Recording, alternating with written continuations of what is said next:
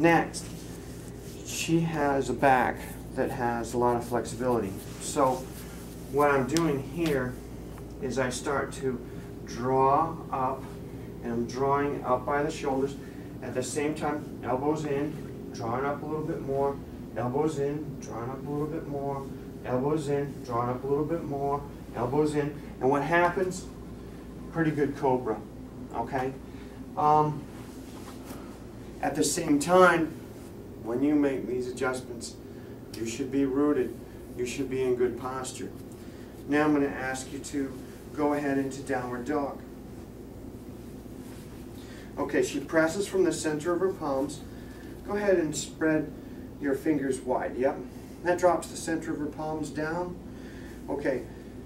This is a good example of where you can start to make a sculpture.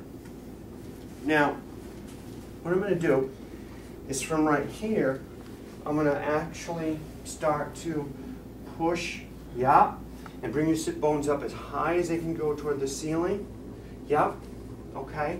Now, some people make an adjustment like this from here. You got to be careful because some people have back problems to start with. You don't want to make them worse. Here's another way. Whoops. Okay. How's that feel? Good. Okay. Next thing I do is I move around. Most people go after this right here. They start to say, well, what can I do to make this person's heels come down?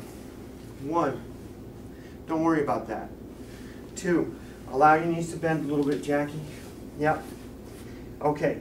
Now, you know, there's a lot of things you can do here, but some people's heels, you watched probably Paul Grilly's video by now. Some people's heels will not come down because of skeletal compression within the ankle joint. Okay, now just to see where we can get with this, go ahead, Jackie, and step forward with your feet a little bit. Yeah. Okay. Then I'm going to go back to square one here and start to push back. Yep. And right here, bend your knees a tiny bit. Good. This is about it.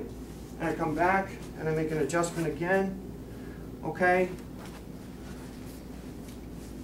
And it's going to be a little while before, if those heels come down at all. Some people's heels will not come down because of skeletal compression. Okay. Go ahead and step into lunge with your right foot. Excellent. And take your time, adjust yourself. Okay. Now, she didn't really need the blocks, but I'm going to give you an example. Let's say you have a student with limited range of motion. 2 blocks. You could use, it depends on the age of the student. Go ahead and put them right under your hands. Okay. For some students, it's going to give them a lot more chance to have better alignment here. I've had some students who use chairs for this particular posture, just to get some leverage and some alignment. This is very good. Okay. In the back knee, one thing, there's got to be a little bit of give here. So this back knee should not be locked. Some people sometimes, once in a while, they think that it should be locked. It should not be locked. The elbows should not be locked. They should have a little tiny bit of give. If you have the ability to bring the hands down, the centers of the palms should be down either on the block or on the floor. Okay. We're going to take the blocks away from Jackie. And the next thing we're going to do is I'm going to ask you, Jackie, to step forward with your left foot. And she's got a forward fold again. And breathe nice and smooth. We allow the knees to have a little bit of give. Stomach fairly close to the thighs. Okay. This time, instead of me going right to the floor and going into a kneeling, what I'm going to do here is, no, go ahead, bring your sit bones up. Yeah. And I'm not going to push hard. Okay. Now, here we go again. I start to draw in.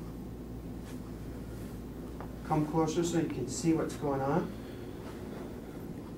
Okay, and from right here, come all the way up into back swaying mountain. So you're going to inhale all the way up. Nice job. And then exhale.